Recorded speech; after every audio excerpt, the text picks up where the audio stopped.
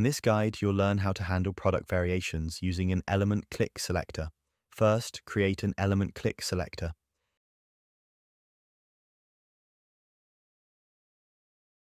As the selector, select the product wrapper.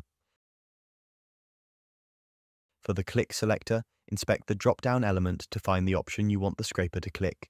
You can do this by right-clicking the element and selecting the Inspect option.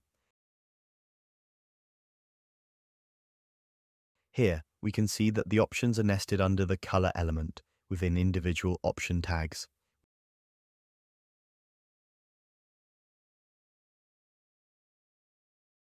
We can preview this to confirm that we've selected the correct values. In this case, 4 elements are selected, including the placeholder option Select Color. If we want to exclude this, we can use the Not Contains jQuery selector to prevent the scraper from clicking on it.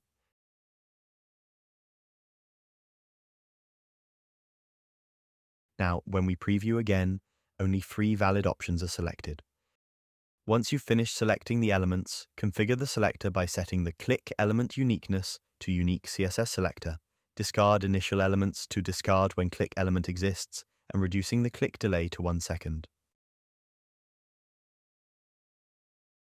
When you're done, click on the Save Selector button. Next, add a text selector to capture the product name.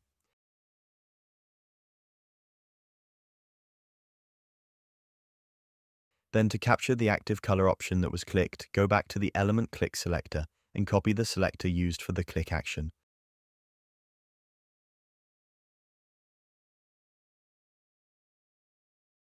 Use this to create a new text selector. At this stage, all color options might be selected, not just the active one. To fix this, add the selected attribute to the selector. Keep in mind that this attribute might vary across different pages, so you may need to adjust it accordingly.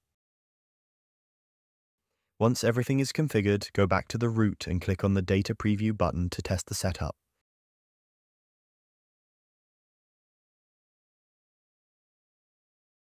After the clicks have been executed, you'll see that the correct output has been returned. And that's it. You've now successfully set up variation handling using a drop-down click.